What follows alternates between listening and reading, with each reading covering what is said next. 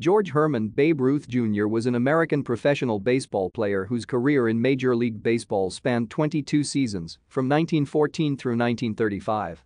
Nicknamed the Bambino and the Sultan of SWAT, he began his MLB career as a star left-handed pitcher for the Boston Red Sox, but achieved his greatest fame as a slugging outfielder for the New York Yankees.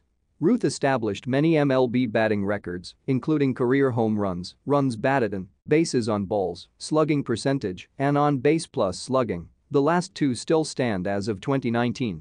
Ruth is regarded as one of the greatest sports heroes in American culture and is considered by many to be the greatest baseball player of all time. In 1936, Ruth was elected into the Baseball Hall of Fame as one of its first 5 inaugural members. At age 7, Ruth was sent to St. Mary's Industrial School for Boys, a reformatory where he was mentored by brother Matthias Boutlier of the Xaverian brothers, the school's disciplinarian and a capable baseball player. In 1914, Ruth was signed to play minor league baseball for the Baltimore Orioles but was soon sold to the Red Sox. By 1916, he had built a reputation as an outstanding pitcher who sometimes hit long home runs, a feat unusual for any player in the pre-1920 dead ball era. Although Ruth twice won 23 games in a season as a pitcher and was a member of 3 World Series championship teams with the Red Sox, he wanted to play every day and was allowed to convert to an outfielder. With regular playing time, he broke the MLB single-season home run record in 1919. After that season, Red Sox owner Harry Frazee sold Ruth to the Yankees amid controversy. The trade fueled Boston's subsequent 86-year championship drought and popularized the curse of the Bambino superstition.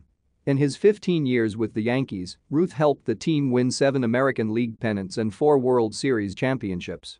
His big swing led to escalating home run totals that not only drew fans to the ballpark and boosted the sport's popularity, but also helped usher in baseball's live ball era, which evolved from a low-scoring game of strategy to a sport where the home run was a major factor.